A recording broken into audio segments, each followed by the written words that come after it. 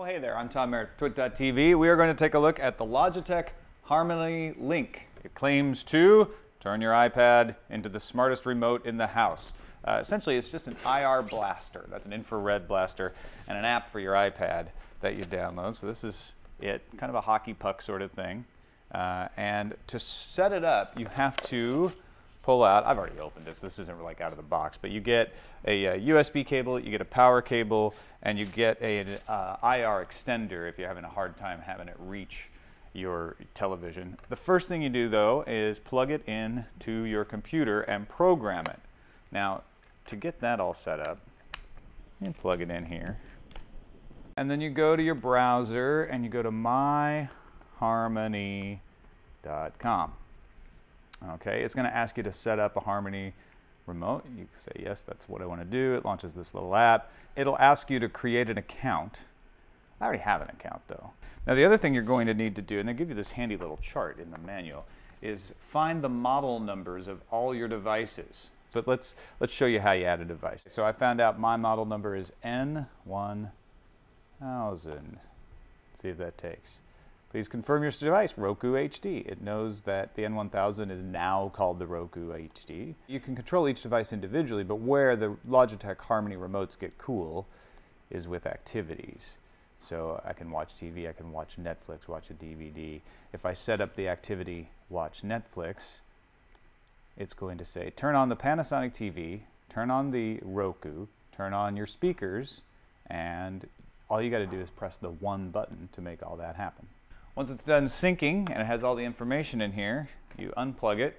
These 1 and 2, these are for extending infrared blasters if you want to reach for components that are all not in the same place.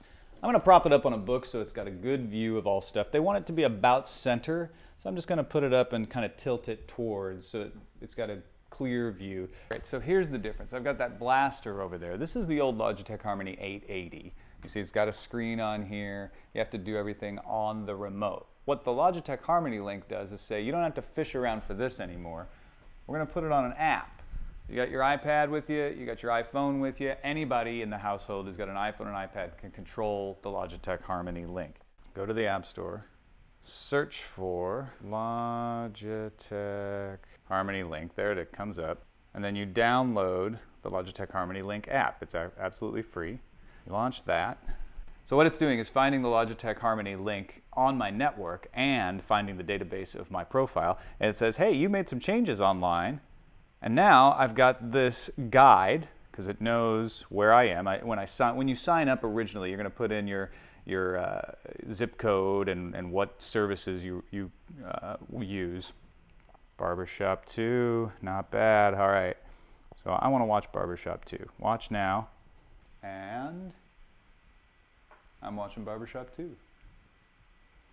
Now, if I want to have control just as a regular remote, now I've got this little thing on the side. I can slide out.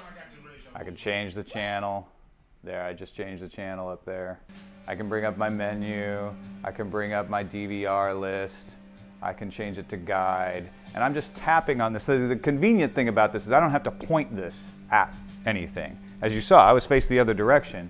TV came on anyway. Now on the iPhone, download it the same way.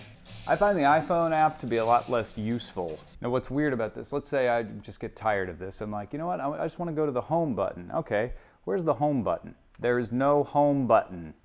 This is poorly configured in my opinion, this iPhone interface. The iPad interface, not so bad, a few buttons missing here and there. They do have this one interesting thing. These up and down buttons can be replaced by gestures if you really want to do it that way. So all in all though, the one big problem I have with this is if I let it sit too long, it loses connection because it's going over the Wi-Fi connection in your house to that Logitech Harmony Link, which is going over Wi-Fi to be connected. And we didn't show that setup screen, but that's one of the first things you'll do when you set it up. So in summary, I think I'm going to say don't buy it. The iPhone app is almost useless. The iPad app is much improved, but still has some drawbacks. The fact that it loses connection when you need it, I still want to be able to just pick up a remote and press play, and that's why I'd say stick with the Logitech Harmony 880. It's got the same setup issues as these two, but I just still find it a lot easier to use, even though I have to point it at the machines. I don't think the ability not to have to point it towards your devices outweighs these interface elements that they still have yet to figure out. So maybe someday, but for now, don't buy on the Logitech Harmony Link. That's my opinion. You can decide on your own. Thanks everybody for watching. I'm Tom Merritt, TWiT.tv.